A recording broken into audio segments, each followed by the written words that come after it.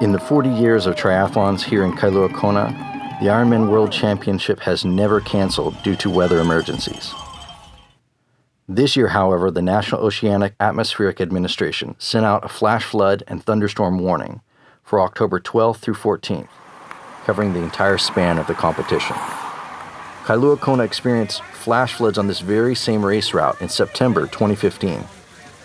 That kind of a storm could easily disrupt the race and local festivities. But Hawaii weather is notoriously unpredictable.